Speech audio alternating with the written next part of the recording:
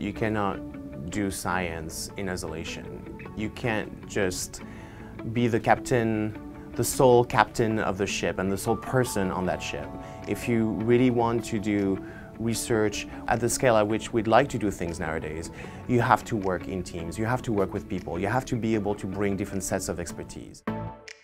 Collaboration is actually the reason that I chose UCLA for my graduate school, because the project I'm doing right now could not have happened in any other environment in the country.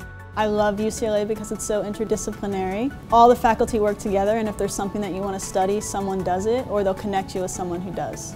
My name's Abigail Blind. I'm a third-year doctoral student in the Molecular Toxicology Interdepartmental program here at UCLA. I am a first-year Molecular Toxicology graduate student here at UCLA.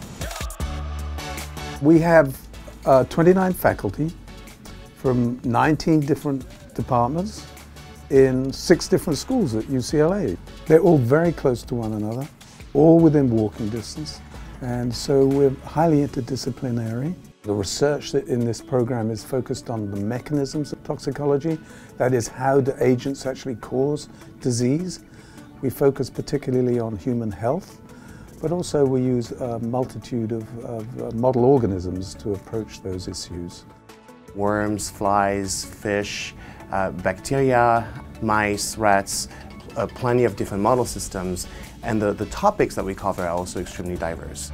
We work on air pollution, which is obviously a major issue in California. We also are working on e-cigarettes. We also have a large group of us working on pesticides. During your first year, you rotate in 3 different labs to further explore your research interests, and you don't commit to a lab until the end of your first year. Part of my work is transgenerational, which just means that we expose a parental generation and then see what happens generations down the line that aren't exposed.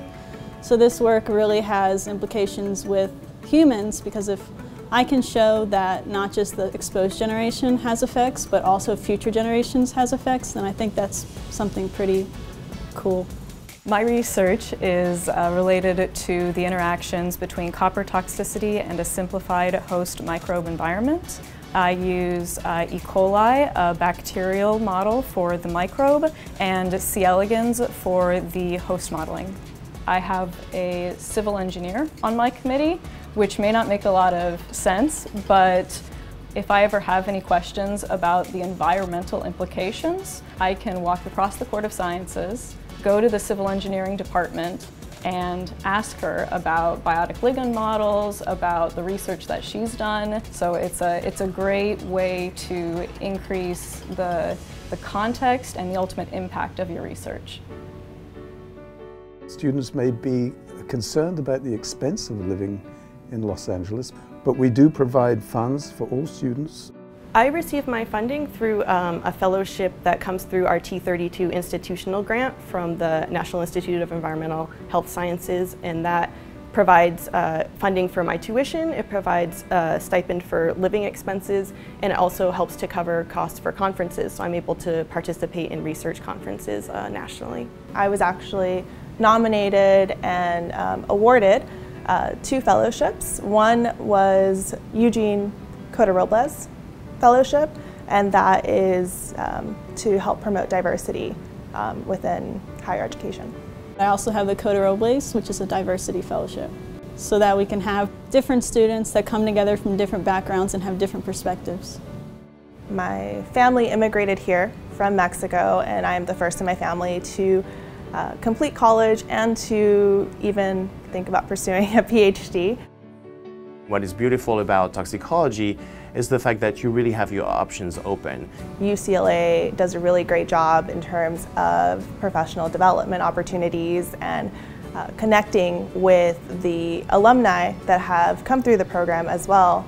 There's a variety of seminars and student groups and all kinds of opportunities that allow us to get out of the lab and understand public health on a larger level. The students from the Molecular Toxicology program end up in a variety of places. We've been very happy to see them carve their path in governmental agencies. We also have graduate students and postdoctoral fellows who ended up going to industry. And then we've been also lucky to see some of the trainees becoming academics. People really work together to advance science, and I think it's just a fantastic research environment. What I really love about UCLA is that you're able to say, instead of what if, say let's try it.